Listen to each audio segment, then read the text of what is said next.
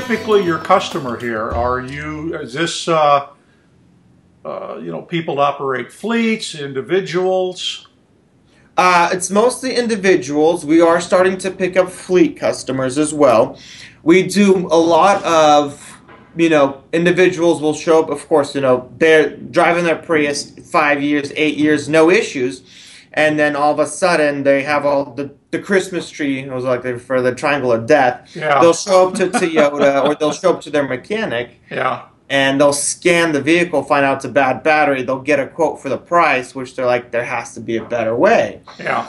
Or a cheaper way. And then they'll contact us. And most of our business is consumer, directly to the consumer. And what makes us so unique is that we're able to come out to you without you having to come out to us. And with all the locations, we offer mobile installation to 85% of the country.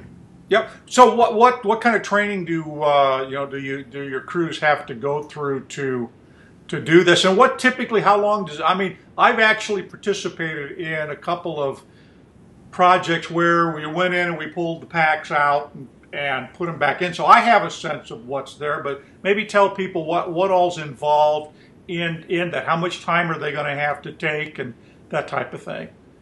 Well, I like to make the metaphor. Our techs, we do this on a daily basis. It's almost like for them, how some people spend a lot of time behind a computer, they can type really fast, or 60 words per minute. That's the same way our techs are with batteries. On average, we can get them replaced under an hour, and that's because the second gen Toyota Prius is because we do it so often, right? And we, we'll have our techs replace them once a week or twice a week, and they go through rigorous training. We have all of our training is done in-house by us. We have our own protocols, our own guidelines set up to where that they have to follow a specific way. You have to disassemble the car in a specific way, and that way you're just going to reverse it and assemble in a specific way. That way, no parts are missed and everything is done correctly to standard, so that way the customer does not inquire any damages to the vehicle from us replacing a hybrid battery. Okay, so under an hour. How long does it take for a thief to remove one? Well, they're not there to replace it. They're there to get it to harvest the cells. And I would say, and they're targeting the third generation Priuses is the main target right now. Oh, okay. Why the third, not just simply because they're going to be newer cells, or what? Yes, newer cells, and the third generation has less bolts. Ah, okay. The second generation vehicle has a total of 22 bolts fastening it to the frame. It's like 22 or 26. I'm not sure about the exact number. But on a third generation, it has 6 bolts. Ah, okay. And that's, if somebody that has experience in it, who someone who's stealing these, of course, is working on a, wrecking yard, making, close to minimum wage, tearing apart cars, and right. It takes me, I can get this done in 15 minutes and sell it for $1,000 on Craigslist or sell the cells on eBay and make some money. It's hard to track them, but there are serial numbers on the cells and on the battery itself that's coming from Toyota. Okay, so if my car is registered obviously with Toyota, presumably those numbers are somewhere in Toyota's system that I could call up Toyota and say, hey, my car VIN number was just ripped off of its pack. They could provide me with those numbers then? Yes, they have. There's a serial number on the battery itself, and then each individual cell is stamped with the serial number. And the only way you would remove that serial number is if it's you'd have to pretty much damage the cell. That way, if it does get stolen, there's ways of tracking it. And I'm sure I haven't seen anything about it, but I'm sure since Toyota's experienced thefts in the hybrid batteries, they're taking measures to be proactively finding ways to make it more accessible to people that, if it's been stolen versus something that's, it's somewhere, there's a database somewhere, we don't know, making it more relevant to people to access it. Right, okay. So if somebody wants to buy these batteries because they, for whatever, they've got a home project they want to do. They could conceivably, this would obviously, you'd have to work with Toyota, go in, they bought some cells, they could check the numbers to find out if those cells have been stolen or if they're legitimate, then I gather. Yes, and that's where a lot of the controversy starts because, well, I bought this battery off of eBay, installed into my vehicle, vehicle's been wrecked, I bought it off of some, there's just so many change of hands that can happen before, the original to where it's at. And the hard part about it is it's like, okay, how am I going to verify? That's the biggest problem that, you can call the Toyota, the 800 number, but they won't give you that information out just because you've called in and asked about it. Yeah. So you guys have come up, I gather, with a solution for the third generation Prius, which is the 2010 to 2015 car, that makes it much more difficult, I gather, for people to come and steal the battery. So talk a little bit about that. Okay, so the individual who is stealing the battery knows what they're doing. This is not, I'm going to go wake up one morning, I'm going to go steal these batteries. They clearly have disassembled a Prius before. I've personally have witnessed the installation of the bolts from stolen hybrid batteries. And everything's taken apart. Like there are some broken pieces in the vehicle, but everything's taken apart as, they're most likely have power tools with them and it's two individuals working. So they already know that they're going to need the necessary tools to take it apart, and it's just tools that you can have in your pockets.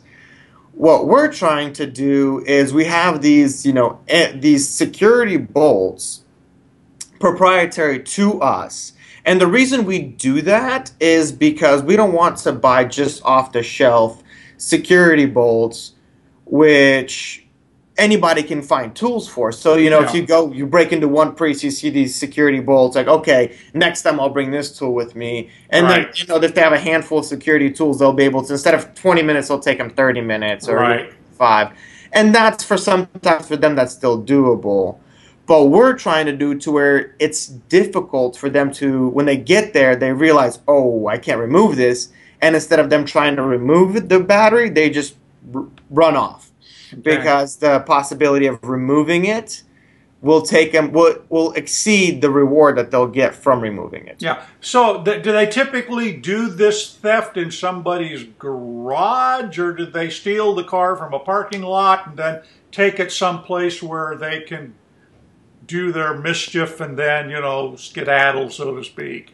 Well, it's mostly cars parked on the outside, so in the streets, in the alleys, somewhere where it's not well lit. Okay. So it's just they're trying in front. They've even done it in front yards.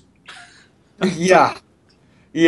So what they do is they'll go out there and they'll, I'm sure they have somebody driving. I don't know how exactly it happens, but I'm sure they go out and they find Priuses. They look at the perfect time. I mean, if they're doing it and there's multiple, thefts about it, then they have a system figured out. Yeah.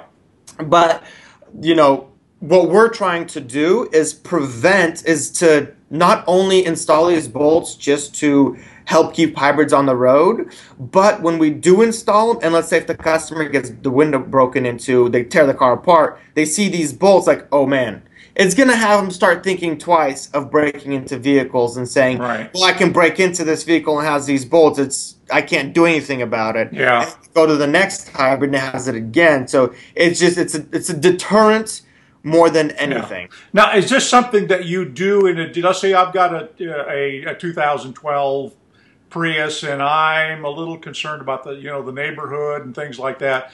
I would contact you guys and you would come out for some fee. I'm in Dallas, right? Yes. And you would come out for a fee and replace the old bolts and put the new secure bolts in then. Yes, that is correct. So what we do is our fee for installing the bolts in-shop at location is $100. That's for us to take the car apart, remove your bolts, put the other bolts in. And it's about the same amount of time as replacing the hybrid battery, but without physically having to remove the battery, if that makes sense. And we also offer a mobile installation fee, which is an additional $150. So it'd be $250 for us to come out to you. Okay. And I normally recommend 4 bolts, and they're $25 a bolt for us to, to install them into the vehicle. So you don't have to replace all of them, just enough to make it. No, because all you're doing is you're fastening the battery down to the frame. Right. So when they do break in, they're like, oh man, I can't do anything with this car, and they just leave. Yeah. Okay.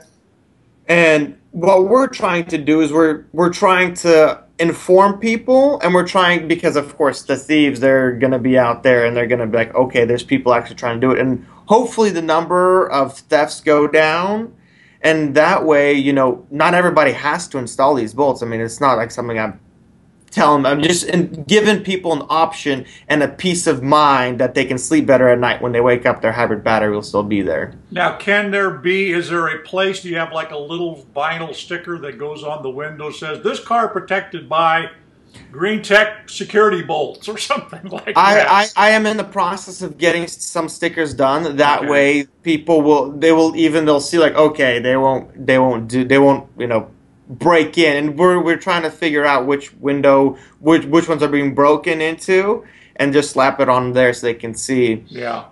But that way, it can even just be prevented from the car. I mean, how big a problem is this? Is this like, hundreds of times a week, or what? Do you have any idea? I would say I've had we've had about 4 or 5 people prior to us launching these bolts. Okay. We had about 4 or 5 people contact us about about their batteries being stolen. Okay. And then I've noticed there was a news story that went out in San Francisco about the hybrid batteries being stolen, and then the gentleman, I can't recall his name, but he mentioned that when he went to get his car replaced, the auto shop, he said that the shop had about 2 or 3 more cars with the same issue. And then there's also one of a shop, and not our shop specifically, but it is someone that deals with the hybrid batteries.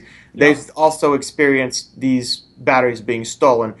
And a lot of the green cities, like cities that are very, very proactive about the green lifestyle, right, as in San Francisco, Bay Area, Seattle, right, that's where they're experiencing it, because Priuses are everywhere. Yeah. So they can just drive down the street. Oh, this one looks like it's parked under a tree in a dark area. Let's go hit it. Let's go hit it. Yeah. Yeah. So what happens to let's come back to the subject of the cells that you reject. Mm-hmm. How do you recycle those? What happens to those? We have people who contact us for after usage. So because the battery is monitored by an ECU, and there's the computer tells us that the batteries are good and not good. Right. And the ones that we reject, we find alternative uses for, so they can be used as batteries for other, not vehicles, but people do like do-it-yourself projects. Right. And we also have ways that we recycle them to where they're completely finished. We also have alternative ways of recycling them for the nickel that's in the batteries itself. Okay, and is that you just get a big truckload of them and take them to somewhere? Yes, we have recyclers that we deal with, and we just wait till we pile up and we get a good number of them, and then we recycle them.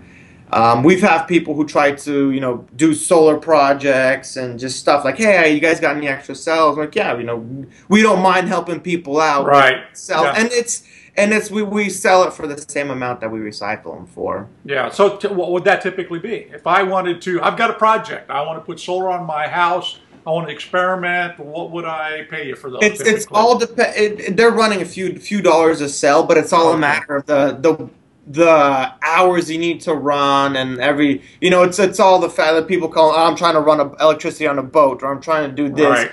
I want 6 or 8 or 20, and it's like, okay, we'll have our engineers talk to them about it. The one I know of it, but I'm not too familiar with that subject. Okay. So. All right, cool. I actually do have a project that I would like to talk to you about sometime. but not during this. We'll do that at another time. So sounds good. Very cool. So where do you guys go from here? You got 11 stores. You've got about 85% of the country covered. How soon do you have 100% covered, and how many stores do you think that'll be? Or shops. So. Yeah, we want to have it to where we're directly to, you call us, hey, my battery's bad, I need a replacement. Okay, we can get it to you in 2 days. Either A, we install it, we ship it, or we go out to you. That's our focus, is to be there. And that way, because these batteries do fail, these cars do have issues, we don't want our customers to be stranded without a vehicle for, a week or 2 weeks waiting for shipping, that back and forth. That's why we're expanding. We're done for the year for opening stores. Okay. But we will be hitting all the major cities. We plan on expanding to Atlanta, Nashville. Let's see where else we're trying to do. The Arizona, areas where there's a high concentration of hybrids. Right. We also want to have a Portland, Oregon. We want to have a location in New York, New Jersey. Right. Have more in Texas. Open up 2 more in San Antonio, Houston. That way we can bring almost as, anytime there's an issue with the hybrid battery, or, people move. I had a customer the other day who, called in and said, hey, she lived in Austin, but moved to Chicago, and she sold her vehicle, and they were like, hey, I want to change the ownership and update our side. Like, okay. And because she moved, the customer she was selling the vehicle to, she was saying, hey, you can still have a warranty if anything would go wrong. They have a shop here. Right, so that's just, that's the comfort that people can experience versus having, they're all the way in Texas, so if a battery fails, you're 2 weeks without a car. Right. And you said you have a place in Chicago, or yes. Or not? Oh, you do. Okay, good. Yes. All right, cool. Well, Dan, thank you so much for sharing all this information with us, and I'll pick up this thread with you at another time. I've got a project that I would love to chat with you about. So sounds good. Yeah, we'll talk to you later. So thanks a lot. Thank you for having me on. All righty. Bye-bye. Bye.